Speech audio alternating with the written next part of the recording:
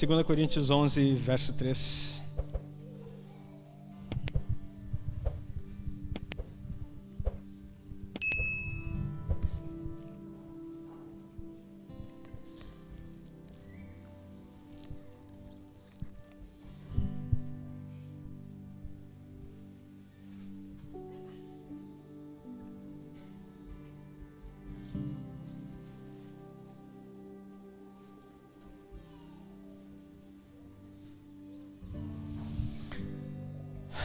Diz assim a palavra do Senhor: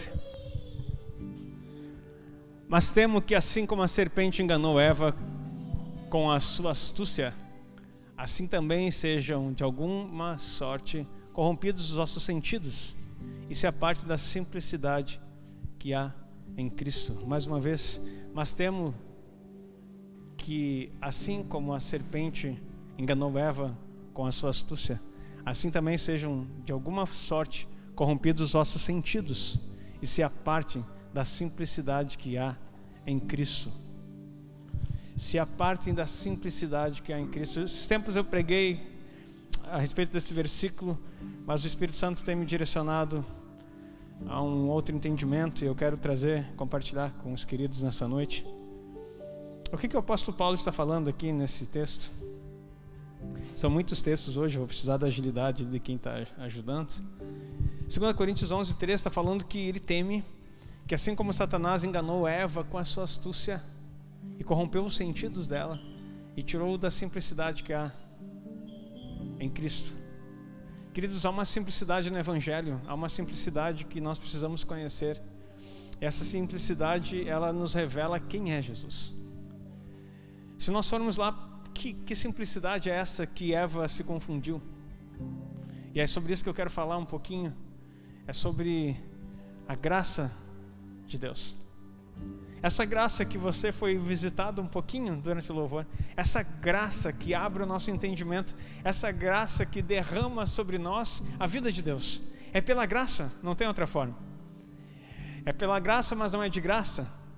Foi bem pago, mas para nós vem de graça. Teve um preço, mas já foi pago. É isso que nós precisamos entender. O que corrompeu a mente de Eva? Que o apóstolo Paulo diz: eu tenho medo que vocês se corrompam nesse sentido. O que corrompeu a mente de Eva foi o seguinte sentido. Vamos dar um pulinho lá para Gênesis 3, verso 1. E diz assim a palavra: ora, a serpente era a mais astuta de todos os animais do campo que o Senhor Deus tinha feito. E essa disse à mulher: é assim que Deus disse: não comereis de toda a árvore do jardim?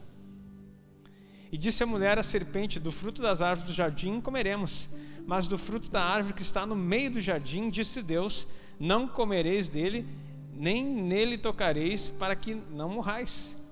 Então a serpente disse à mulher: certamente não morrereis, porque Deus sabe que no dia em que dela comerdes se abrirão os vossos olhos e sereis como Deus, sabendo o bem e o mal. E viu a mulher que aquela árvore era boa para se comer, agradável aos olhos, e árvore desejável para dar entendimento, e tomou do seu fruto e comeu, e deu também a seu marido, e ele comeu com ela. O que foi a sedução de Eva aqui nesse sentido, e o que ela se perdeu, onde ela se perdeu? Qual é o medo do apóstolo Paulo falando a respeito, fazendo uma comparação a respeito de Eva? Os sentidos. Mas tem algo mais poderoso aqui. Dá uma olhadinha ali em Gênesis 2:9. Olha só o que diz: e o Senhor fez brotar da terra toda árvore agradável à vista e boa para a comida, e a árvore da vida no meio do jardim, e a árvore do conhecimento do bem e do mal. Quando Eva se seduz pela proposta de Satanás, ela vê que aquela árvore era boa à vista. Mas há um detalhe que Deus já havia plantado: toda a árvore era boa à vista. É o que está dizendo no verso 2:9. Só que quando os nossos sentidos, como a Neuza bem salientou aqui, são corrompidos, nós começamos a desfocar daquilo que Deus já nos deu. E começamos a olhar e desejar aquilo que é comum. Todas as árvores eram de boas à vista, eram agradáveis aos olhos e desejáveis para ser comidas. Só que quando Satanás lança uma seta na mentalidade, faz com que ela não perceba o que já possui. Mas vamos continuar para você entender o raciocínio. O próximo versículo, você dá uma olhada lá no verso 15. E tomou o Senhor Deus o homem e pôs no jardim do Éden para lavrar. Na verdade aqui é para cultivar e guardar. Para cultivar e guardar. Olha o 16. E ordenou o Senhor Deus ao homem dizendo: de toda a árvore do jardim comerás livremente. A ordem ao homem era que ele desfrutasse livremente daquilo que era desejável e agradável aos olhos. Foi uma ordem, não foi uma sugestão. Não foi quando tiver tempo tu come alguma coisa. Não, Deus disse para o homem: você vai desfrutar de tudo que eu estou te dando, mas você tem uma função aqui: cultive o que eu estou te dando. Tudo que eu estou te entregando aqui, cultive. E cultivar é diferente de lavrar, como é traduzido algumas vezes. Cultive o que eu estou dando para você e guarde o que eu estou te entregando. Queridos, a respeito da palavra do Senhor, a respeito daquilo que Ele tem nos dado, nós precisamos cultivar. Cultivar não é lavrar. Lavrar é você usando a força do teu braço para fazer alguma coisa. Cultivar é cuidar daquilo que você já recebeu. Guardar é proteger. Então o que Deus está dizendo assim, ó, aquilo que eu estou te dando, aprenda a cultivar, não deixe morrer. Cultive aquilo que eu já plantei em você. Cultive aquilo que está da minha porção dentro de você. Não deixe morrer, por circunstância alguma. Não deixe morrer, porque o inimigo ele vem para matar, roubar e destruir. Então aprenda que algo eu já coloquei aí dentro de você. Você vai cultivar. E outra coisa, você vai guardar. Você vai guardar para que nada venha atacar aquilo que eu estou te dando. Guarde o que eu estou te entregando, para que nada possa atacar. Esse era o sentido. E o que tem a ver isso lá, apóstolo Paulo falando a respeito de Eva, a respeito da igreja, a respeito dos sentidos serem enganados. O diabo continua sendo o mesmo. A serpente só cresceu, em Apocalipse se apresenta como um dragão. Ela cresceu se alimentando do pó da terra, porque a sentença é: comerás pó da terra todos os dias da tua vida. O pó da terra é o homem. E ela se alimentou do homem. Sabe que homem? Aquele homem que empresta sua mente para as suas setas, para a sua fala. E aí ele pode comer e crescer. Satanás só cresce no mundo porque ele encontra mentes dispostas a ouvir a sua voz. Ele só cresce na sua vida quando ele encontra um território aonde ele possa expandir. Falei um tempo atrás sobre o território da nossa mente. Queridos, a nossa mente é um campo de batalha e ele está sempre disputando. É um território desejado por Deus, porque você precisa entregar para Ele, e pelo inimigo, porque ele precisa destruir. Então é na nossa mente que está. A batalha espiritual, ela não acontece somente nos ares. Nos ares é uma região onde estão as potestades. A batalha espiritual, ela acontece principalmente no nosso pensamento. É onde Satanás consegue mandar as setas. É onde ele consegue expandir e fazer com que a semente dele, porque tem a semente do maligno, também cresça. E tem a semente de Deus, que está plantada em nosso coração, e nós devemos cultivar e guardar. Queridos, mas não para por aqui, vamos ver mais alguma coisa. Olha o Gênesis 2, 1 e 3, voltando um pouquinho. Assim, Gênesis 2, do 1 ao 3. Assim os céus e a terra e todo o exército foram acabados. E havendo Deus acabado no sétimo dia a obra que fizera, descansou no sétimo dia de toda a sua obra que tinha feito. E abençoou Deus o sétimo dia e santificou, porque nele descansou de toda a sua obra que Deus criara e fizera. Queridos, Deus cria tudo e descansa. Ele não descansa porque ele estava cansado, mas ele descansa porque ele termina. Quando a Bíblia fala em descansar, ele não está falando em dizer que você está cansado de alguma coisa, mas ele fala na confiança de que está feito. Aquilo que Deus termina, aquilo que Deus faz, não precisa mais refazer. O que acontece aqui é que Deus havia terminado toda a sua obra, e aí ele descansou. E toda essa ordem que é dada e o homem colocado no jardim é depois do descanso de Deus. Você precisa entender que quando Deus termina a sua obra, Ele coloca o homem para desfrutar do que estava pronto e não para fazer nada. Eu vou repetir. Deus foi colocado no Éden para desfrutar do que estava pronto e não para fazer alguma coisa. O engano de Satanás que Paulo está preocupado é achar que você, é fazer com que você, melhor dizendo, acredite que precisa fazer algo para merecer o que Deus já fez. Qual é o merecimento de Adão? Deus fez tudo, pega e coloca ele lá e diz assim, agora come. E é uma ordem, é para comer de tudo que é bom, agradável aos olhos. Qual é que é o merecimento aqui? Nenhum. E por que Deus faz isso com Adão? Aí vai dar uma crise na tua cabeça porque tu foi ensinado, principalmente se tu veio de uma igreja batista, dá uma crise porque tu foi ensinado que a graça se manifestou em Cristo Jesus. Porque tem aquele versículo que diz, né, que a lei veio por Moisés e a graça por Cristo. Não, queridos, a graça manifesta aqui, encarnada nesse lugar, foi em Cristo. Mas sabe por que Adão não precisou fazer nada? Porque Deus é gracioso. A primeira manifestação da graça de Deus é quando Ele diz, dá uma ordem, coma de tudo, é de graça. Só cultive o que eu te dei e guarde para que ninguém roube aquilo que eu estou colocando. Graça. Não, mas peraí, pastor, mas Adão teve que trabalhar. Me mostra onde está escrito que ele tinha que trabalhar. Não, ali diz que ele lavrar. Não, aquela tradução está errada, é cultivar. Cultivar o que estava pronto. Mas cultivar é uma espécie de trabalho, mas nenhum trabalho criativo. Cultivar é cuidar do que já está feito. E aí você começa a entender o que é a graça. A graça é colocar você num lugar que você não merece,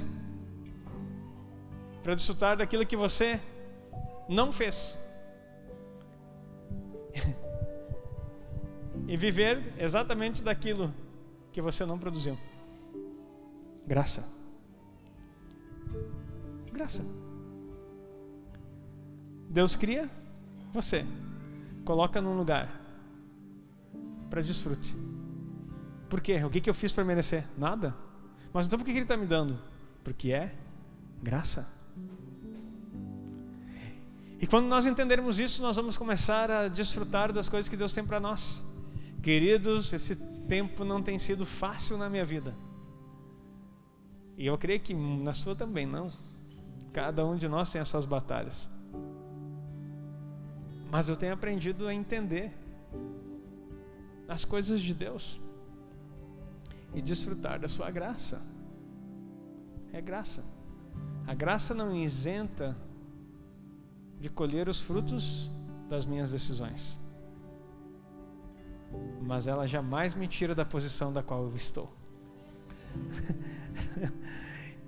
Os frutos das minhas escolhas eu vou ter que colher, mas a posição na qual Ele me colocou, ninguém pode tirar. É graça. Eu não mereço, ninguém merece, você não merece, ninguém merece, mas eu estou lá plantado naquele lugar, e lá, de lá, ninguém pode tirar, a não ser você mesmo. Sabe como? Volta lá para Coríntios, 2 Coríntios 11.3. Agora você vai começar a entender a conversa. Mas temos que, assim como a serpente enganou Eva com a sua astúcia, assim também sejam de alguma sorte corrompidos os vossos sentidos, e se apartem da simplicidade que há em Cristo. Há uma simplicidade em Cristo, você está nele e ponto final. Então, se Adão entrou no jardim, depois de Deus criar tudo, depois no tempo do descanso, sem precisar fazer nada, só para cultivar, eu quero dizer para você, você entrou em Cristo e também não precisa fazer nada. Você está em Cristo não por mérito seu. Peraí, pastor, eu não estou entendendo, não está muito claro ainda. Então vamos continuar, vamos seguir. Olha 1 Coríntios 15, 45.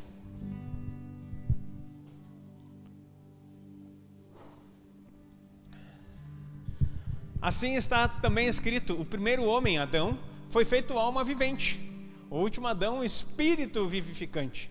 O primeiro era uma alma vivente, vivendo lá na graça do Senhor. O último Adão, que veio completar aquilo que o primeiro não conseguiu, ele não é uma alma, não é uma alma vivente. Ele é um espírito que vivifica, que traz vida para aquele que morreu.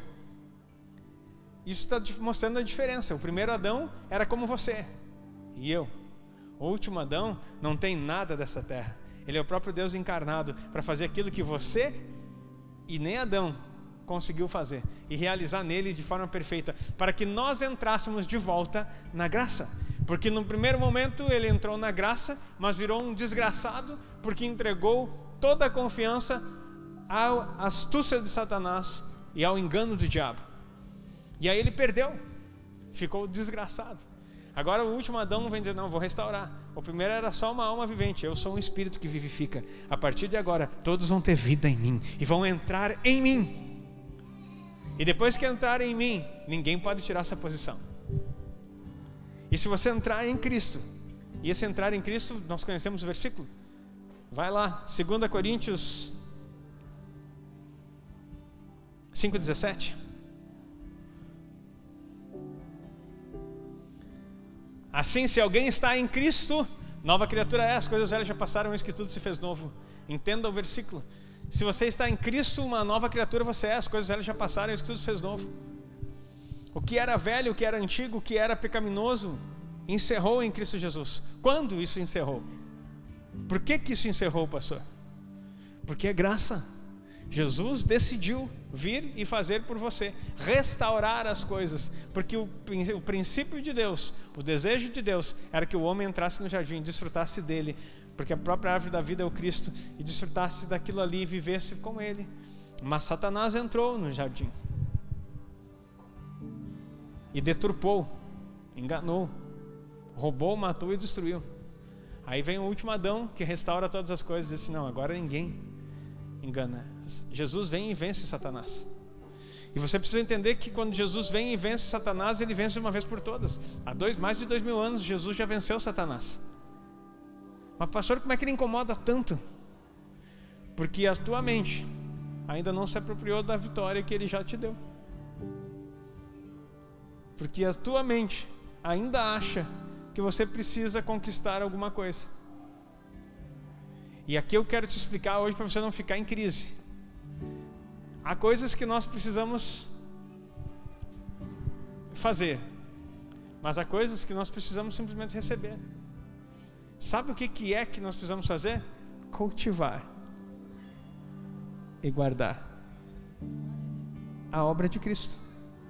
Sabe por quê? Porque João 19:30 vai dizer, coloca lá,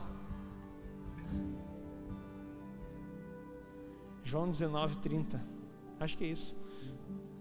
E quando Jesus tomou o vinagre e disse, está consumado, e inclinando a cabeça, entregou o Espírito. Está consumado, acabou, não precisa fazer mais nada, encerrou. Agora eu encerro tudo aquilo que era necessário. Você agora pode entrar no descanso do Senhor novamente, porque está consumado. Você que entende, aplauda o Senhor, faça alguma coisa. Está consumado. Ele fez. O que nós precisamos fazer agora, pastor? Graça maravilhosa, graça. Só isso. Não, mas como assim? Eu preciso ter alguma coisa a mais, porque não é justo. Claro que não é justo. Por isso que Cristo é a tua justiça. Porque você não tem justiça para apresentar. Você é justificado em Cristo e não em você mesmo, porque Ele fez. Então você entra nele. Alguém está em Cristo, nova criatura é. A justificação não é por você. Isso é tão complexo que essa expressão, uma vez eu falei isso num estudo e deu pano para manga. Eu vou falar aqui, vai dar mais problema. Quer ver como uma coisa tão séria?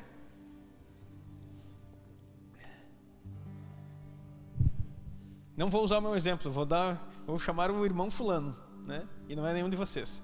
Mas vamos supor que o irmão fulano, que congrega nessa igreja, é um homem fervoroso, um homem de oração, um homem de Deus, um homem cheio do Espírito Santo. De repente, ele resolve sair daqui, pegar a primeira prostituta que ele encontrar no caminho passar a noite com ela, encher a cara. É casado, tem filhos, trair tudo. E depois voltar para casa. O que aconteceu com ele? Ele vai para o inferno, né? É claro.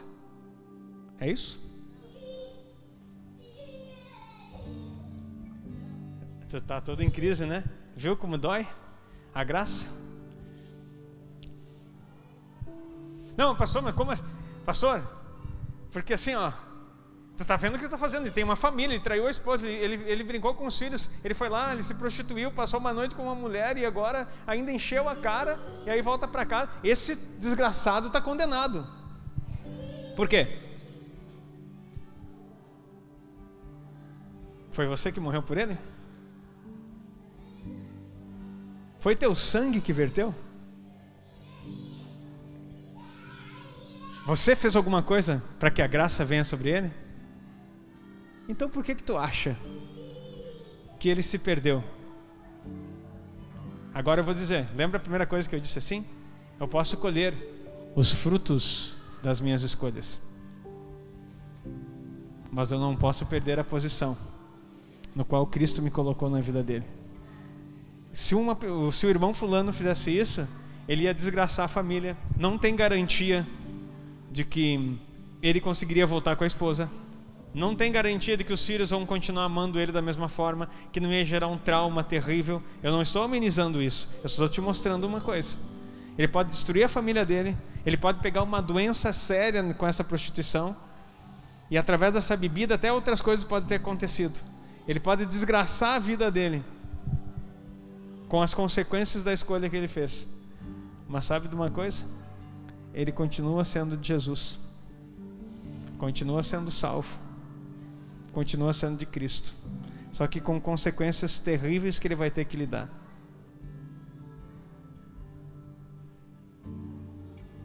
Espera aí, pastor, mas isso é meio esquisito. Pode parecer esquisito para você, mas isso se chama graça. Não foi o comportamento dele que fez que ele entrasse em Cristo, foi o comportamento de Cristo que fez com que ele pudesse se apropriar da vida de Deus. Quando você entender que não é você que faz alguma coisa para merecer Jesus, mas é Jesus que fez tudo para poder comprar você, para resgatar você, você vai começar a entender o que é graça. E sabe qual é que é o engano do diabo? É que ele quer pegar o teu comportamento e te afastar de Deus. Ele quer pegar o teu pecado e te afastar de Deus. Ele quer pegar as circunstâncias que você está vivendo, as dificuldades que você está vivendo, dizendo assim, ó, viu como você é? Você não merece. Jesus não te olha mais da mesma forma.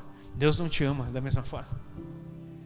Queridos, Deus já te amou e nada pode mudar isso. Ah, então pastor, eu vou viver vida louca, eu posso fazer o que eu quiser, então eu posso me drogar, posso me prostituir, tu pode fazer qualquer coisa, querido.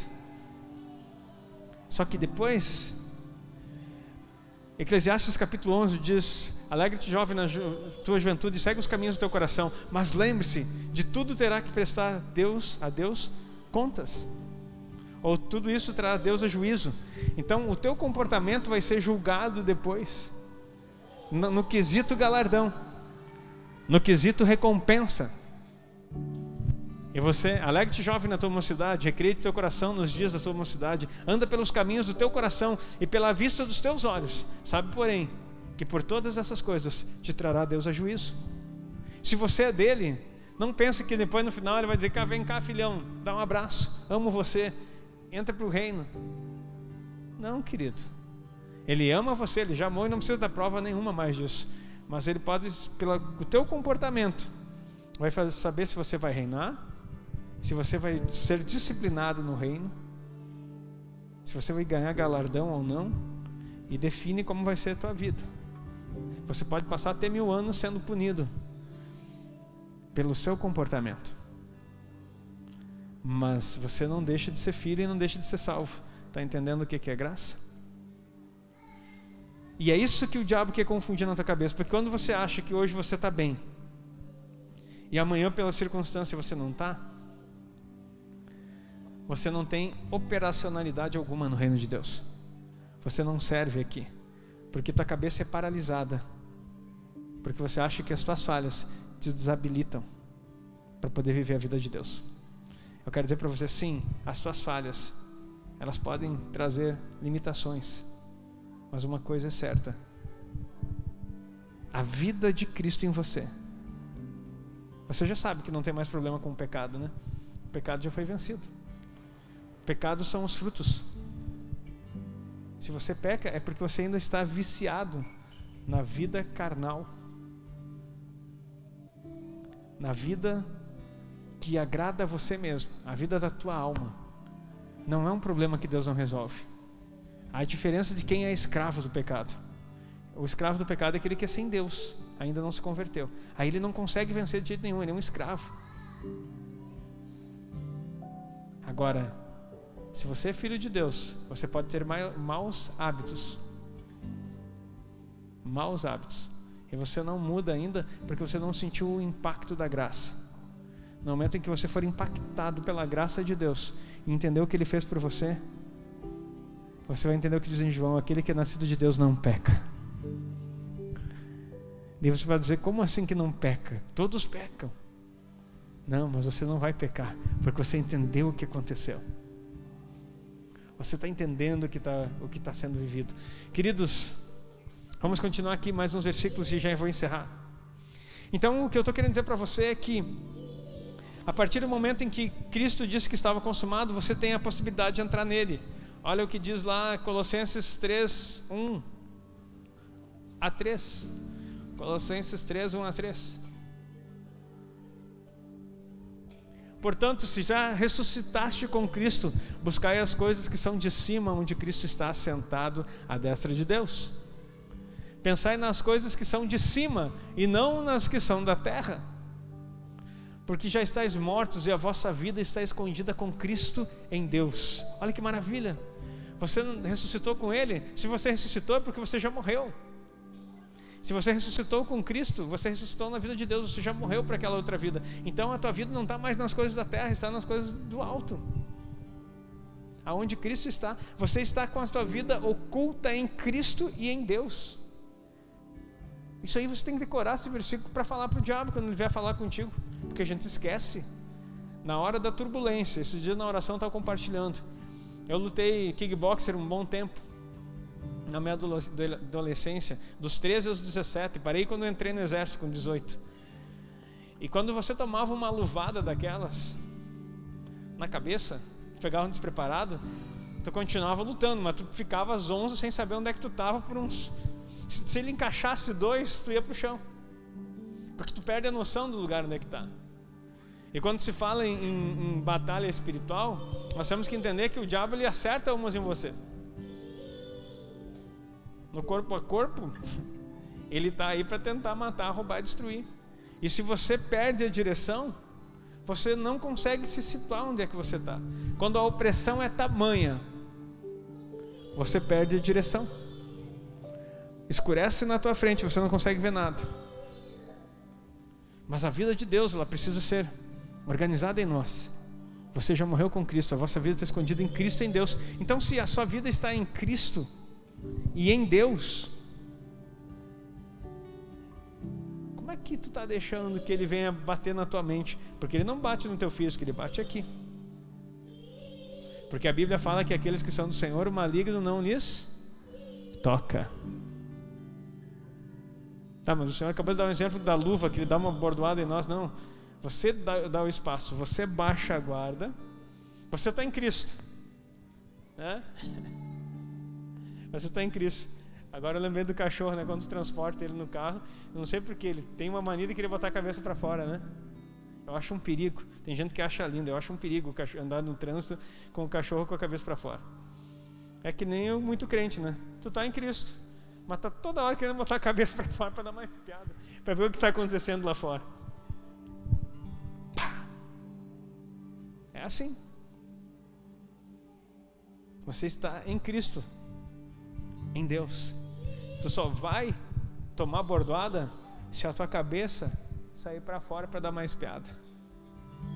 Por isso que a nossa mente precisa estar guardada em Cristo. Porque se a nossa mente está guardada em Cristo, não há não tem como ele te acertar, porque nós estamos em Cristo e em Deus, e quem está em Cristo e em Deus, o maligno não pode tocar. Diga amém. Aquele que está em Cristo e em Deus, o maligno não lhes toca. Pastor, mas e a batalha espiritual? Ela existe, e ela é forte, só que ela é com estratégias e astúcia. É um ataque aqui, para que você esqueça do que tem aqui. O nosso Deus, Ele não habita apenas na nossa mente, Ele toma conta do nosso corpo.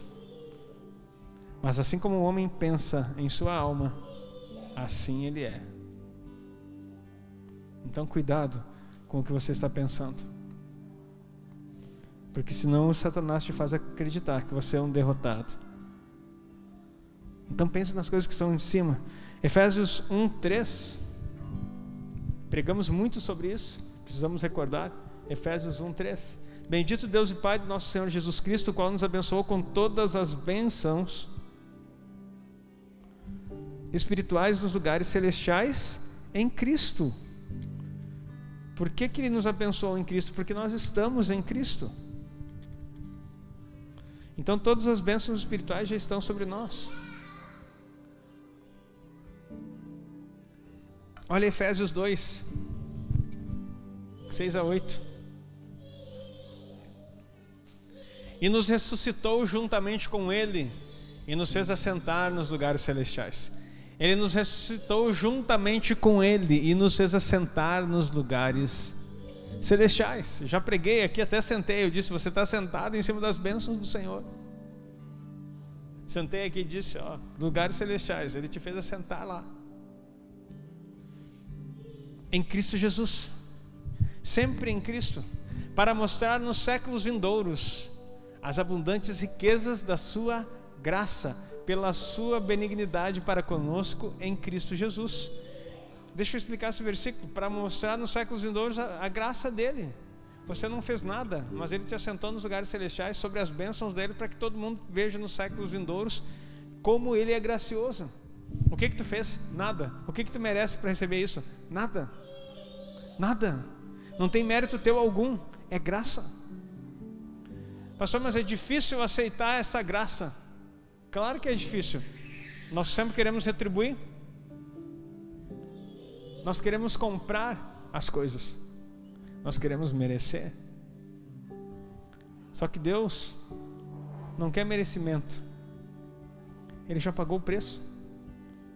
Você aceita ou não aceita? E toda vez que você tenta fazer algo para merecer, você cai da graça. Porque pela graça sois salvos, por meio da fé. Isso não vem de vós, é dom de Deus. Não tem nada a ver contigo, é dom de Deus, é graça. Tá, mas pastor, o que nós precisamos fazer para ser salvo? Crer em Jesus. Só. Tá, mas depois que eu criei em Jesus, aí eu tenho que fazer a escola de santificação, a escola de... o que mais pode falar?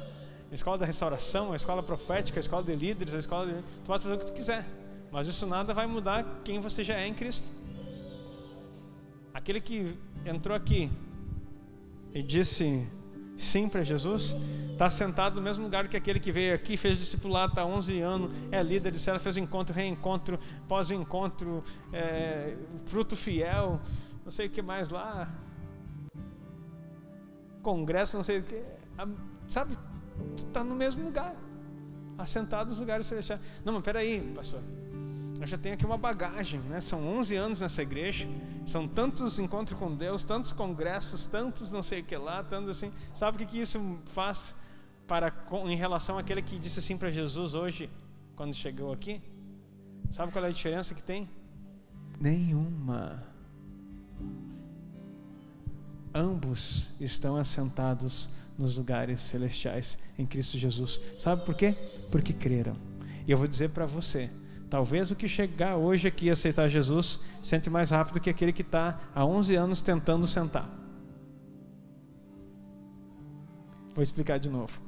Tem pessoas que estão há 11 anos tentando sentar nos lugares celestiais. Não, agora eu estou melhor. Agora eu já sou um líder. Agora eu tenho uma célula. Multipliquei 3 vezes. Sou um 12. Não, eu sou um cara assim. Agora eu estou quase lá. Agora eu vou poder sentar naquele lugar celestial e desfrutar das bênçãos do Senhor. Nada a ver. Porque é pela graça. Creu? Ele já te coloca sentado nos lugares celestiais. Eu estou apontando para aqui porque eu dei um exemplo uma vez que era aqui. Não é aqui, não. Tá, mas então qual é o sentido de nós fazermos tudo que a gente faz, pastor? O detalhe é que se você pensa que o que você faz é para melhorar a tua performance ou o teu currículo diante de Deus, você está dando socos ao vento. Agora, quando tudo que você faz em amor, para que pessoas venham conhecer através da sua vida a mesma graça que te alcançou, querido, você está então frutificando. Frutificar é querer com que as pessoas, é se aperfeiçoar, é buscar ao máximo possível treinar, é querer conhecer mais, para que essa graça que te alcançou, você seja instrumento de Deus para isso. E aí nós servimos, nós trabalhamos, nós investimos, nós gastamos o nosso tempo, nós oramos, nós jejuamos. Sabe por quê?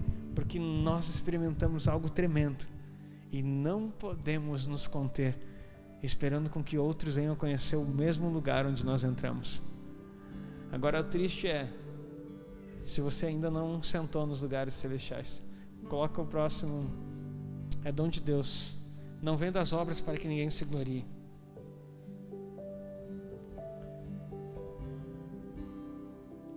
Porque somos feitura sua, criados em Cristo para as boas obras, as quais Deus preparou para que andássemos nela. Somos criados para as boas obras, mas não somos salvos para ela. Queridos, vamos voltar lá para 2 Coríntios 11.3. Mas temo que assim como a serpente enganou Eva com a sua astúcia, assim também sejam de alguma sorte corrompidos vossos sentidos. Isso é parte da simplicidade que há em Cristo.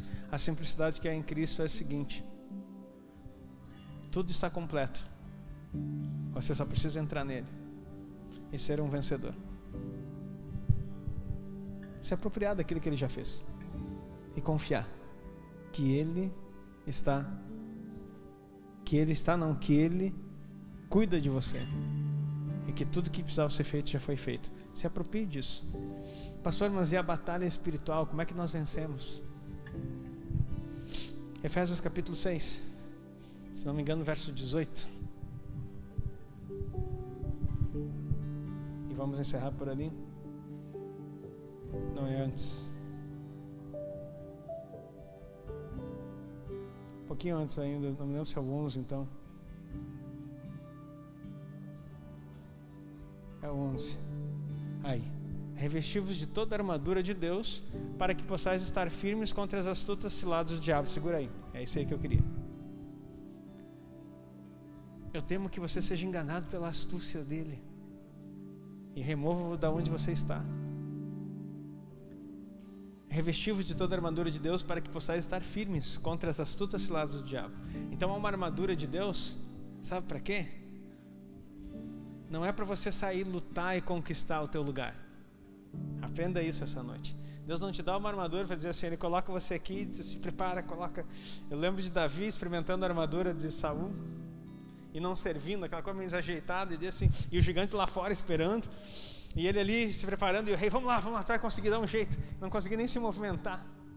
E assim, e aí a gente imagina que é isso, vista a armadura de Deus e vai para a peleia, tem um gigante lá fora, e daí Deus te prepara aqui, ajusta tudo, põe uma armadura certinho no teu tamanho, e daí chega lá assim, agora meu filho, sai correndo que nem um louco aqui, derruba aquele gigante, para você poder chegar lá, para poder vencer. Eu vou estar contigo aonde tu for.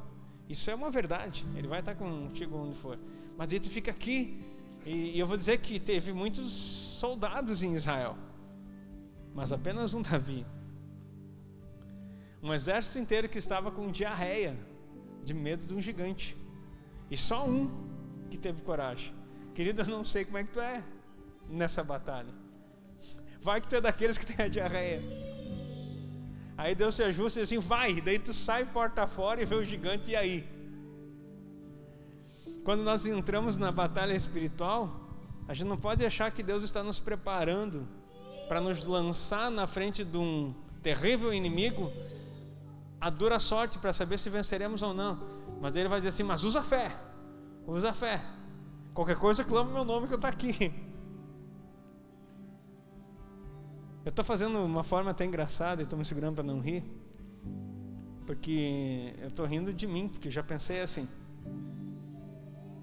Ele me prepara para a batalha, eu saio que nem um louco, agora eu vou com tudo e vou aclamando o nome de Jesus, porque quando eu chegar na frente do gigante, ele pode até me acertar mas pelo menos uns tapas eu dou.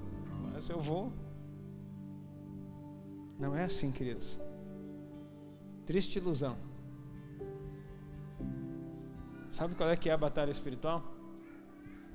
É você já no pódio, no lugar do vencedor, porque você está com Cristo e Ele venceu. A boa notícia é que Ele já venceu. Não, vou falar de novo que eu acho que tu não está entendendo. Jesus venceu a morte, o inferno, está nos lugares celestiais, e Ele diz que você está com Ele. Então aplauda o Senhor, faça alguma coisa. É diferente a batalha espiritual. Você não está na dura sorte esperando uma vitória. Você é um vencedor. Sabe o que acontece? Você está ali naquela posição, protegido, guardado, cultivando a vitória, guardando aquilo que Deus te colocou. E daí o diabo ele não vai vir te afrontando com pedradas. O primeiro convite é a sedução. Não é ele que te desarma, é você que tira a armadura. Sabe por quê? Porque você vai falhar. E daí a primeira coisa que ele vai soprar, viu? Tá aí, ó, no lado de Jesus, mas tu é outro Judas. Pose de vencedor, roupinha de vencedor, né? Mas eu sei o que tu fez na semana passada. Eu sei o que tu disse. Eu sei como você é. Não adianta fazer pose de guerreiro aí em cima, porque eu sei como você é. E aí você começa aqui, ó. E tu olha já para a armadura espiritual e você fica, meu Deus. E tu olha para Jesus e assim, pai, se Jesus ficar sabendo como... Querido, ele já sabe como você é. É que a gente fica assim, ó, Deus o livre, Deus vê, né? Você já viu que o ser humano ele tenta esconder pecado? É tão ridículo isso, como se Deus não estivesse vendo. Ele vê tudo. Então na hora que vier as setas do maligno, a nossa tendência é fugir, é tirar a armadura e sair correndo. Mas nós estamos nos lugares celestiais. Por isso que ele diz, revestivos de toda a armadura de Deus, para que possais estar firmes contra as astutas ciladas do diabo. Então quando ele vier, tu tem que estar firme com aquilo que Deus te deu. Vamos ao próximo versículo.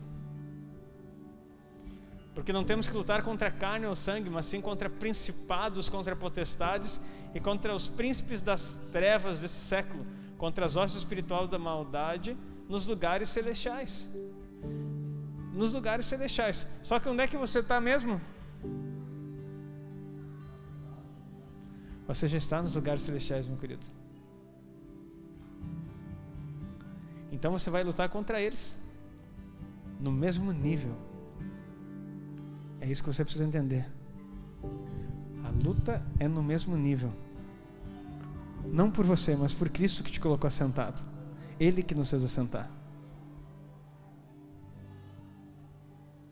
É no mesmo nível. Se você está em Cristo. Pode colocar o próximo. Portanto, tomai toda a armadura de Deus para que possais resistir no dia mau. E se tem o dia mau, vou dizer para você, ele existe. E um dia ele bate na nossa porta. Não é profecia, é fato.